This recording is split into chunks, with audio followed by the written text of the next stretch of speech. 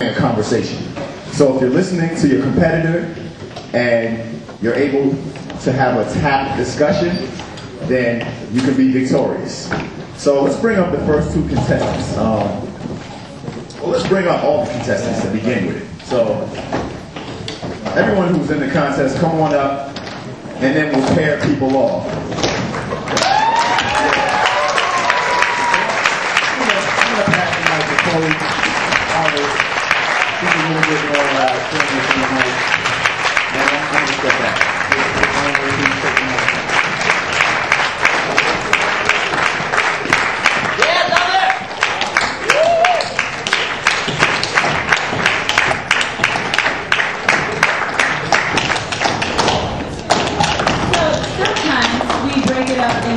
Age level, but I think in this situation, I think it's going to be every man and woman for themselves. So, we'll start with that.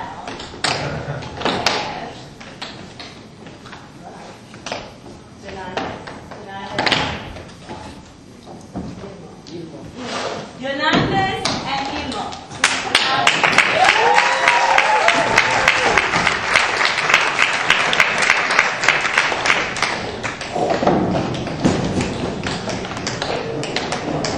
So there are different things that we're looking at when we're watching this contest.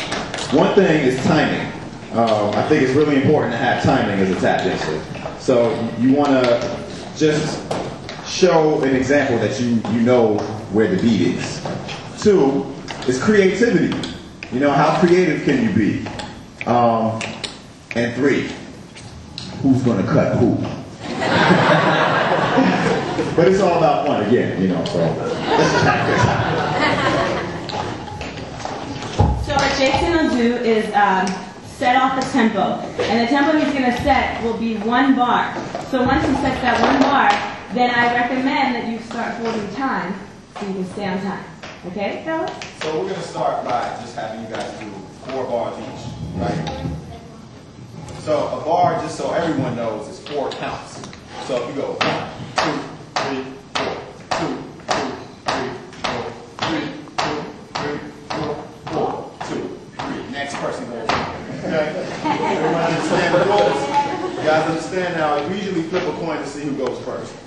But you're going to go first. Because I don't have any coins. Alright, so I'm going to set the tempo. You guys go at it. And then when I jump in, like the referee, I don't have a whistle. But when I jump in, stop, and we'll decide who wins this round. Okay?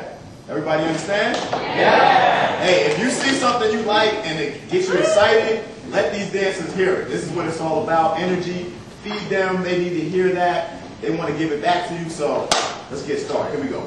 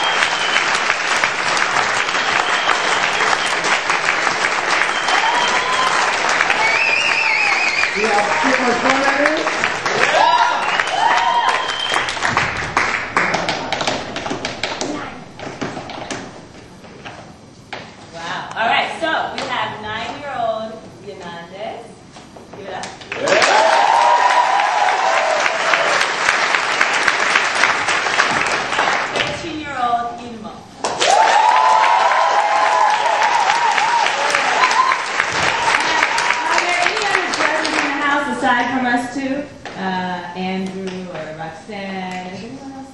Or okay, we'll deliberate. Give us a moment. In the meantime, entertain the audience.